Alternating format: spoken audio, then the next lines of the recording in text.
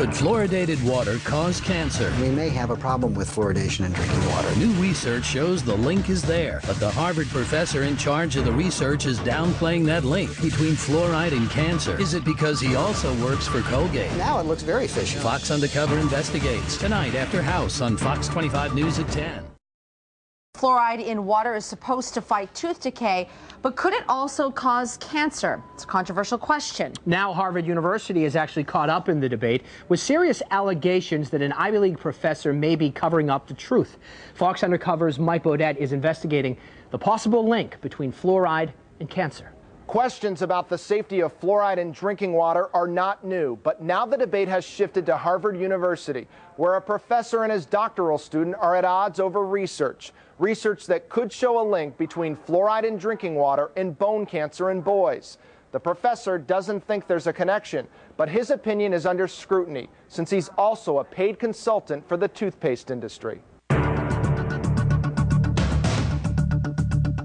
Dr. Chester Douglas, a Harvard University big shot. He's chairman of the Department of Oral Health Policy and Epidemiology at Harvard School of Dental Medicine. And he's at the center of a fluoride debate, the question of whether fluoride in drinking water can cause cancer, specifically osteosarcoma in boys. Hi, Dr. Douglas. Mike Beaudet with Fox 25. We wanted to talk to you about the fluoride controversy.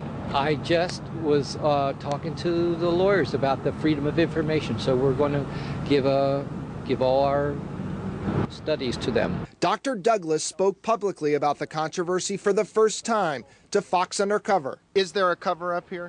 This report from Harvard Medical School will answer that question. The dispute erupted last year when the Washington-based Environmental Working Group raised serious allegations, accusing Dr. Douglas of possibly covering up the link between fluoridated water and cancer. The question is very simple.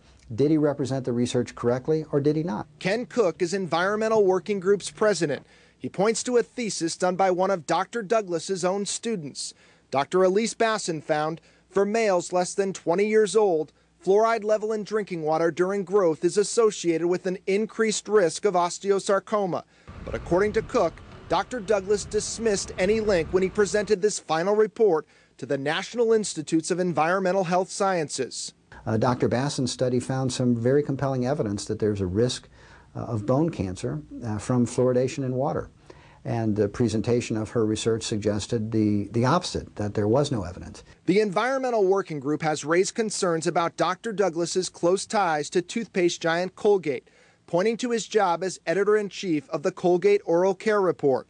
Fox Undercover has learned Dr. Douglas has also worked as a consultant for Colgate for the last 10 years. The company has paid him tens of thousands of dollars. Do you suspect that Dr. Douglas is trying to protect the toothpaste industry?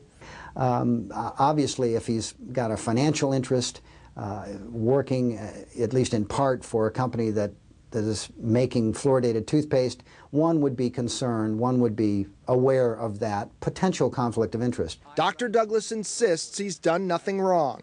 You've got to admit, working for Colgate, it smells a little fishy. Yeah, I don't think so. I looked at the 200 articles that we've written for them. Only about 11 or 12 of them were on fluoride. You wouldn't cover up something because you have a financial interest in Colgate? No. There was never a chance to cover up anything. This report will speak directly to the issue of whether there's any evidence of trying to cover something up. That report is from Harvard Medical School, which is investigating the controversy. Dr. Douglas says the report is still in draft form and would not show it to us. As for Dr. Basson's thesis, which showed a link between fluoridated water and cancer in boys, she did a good job. She had a good group of people advising her, and it's a nice analysis. No, there's nothing wrong with that analysis. The question is, it's a subgroup. Is it true when you look at the whole study? That's the question. Not for the Environmental Working Group, which says the subgroup of young men should be looked at closely, since they're more likely to develop this type of cancer. So why weren't Dr. Basson's findings included in that final report from Dr. Douglas to the government? They got a final report. The truth is, it wasn't the final report. If you want to get your facts correct, that wasn't the real final report. It was a draft. Do you think there is a link between fluoride and bone cancer? In the whole study, my best guess is I don't think we're going to see an association. It seems like somebody was trying to cover up or alter the findings or keep it quiet. Tony Valentine is watching the controversy closely. It's personal. His son Seth died 20 years ago after a painful battle with osteosarcoma. This is a picture of Seth and his younger brother, Zachary, just before we found out that he had the bone cancer. He was as healthy as any normal American kid. Seth grew up in Dedham, one of 137 communities in Massachusetts that adds fluoride to the water. Valentine says he wants to know more about any connection between fluoridated water and cancer. What do you think about this possible link? When I first heard that, I was kind of shocked because I knew that we used the Dedham water and I knew there was fluoride in it. Valentine says even the suggestion of a link is disturbing. I don't think one kid's life is worth having a mouthful of pearly white teeth. Dr. Basson declined to be interviewed, but she's standing by her work and tells Fox Undercover a paper based on her thesis will soon be published in the Journal of Cancer Causes and Control. Dr. Douglas says his full study on the possible link between fluoridated water and cancer should come out later this year. A Harvard spokesman tells us its investigation is ongoing, but added the university does not believe there is any conflict with Dr. Douglas working for Colgate. This as the federal government continues its own investigation.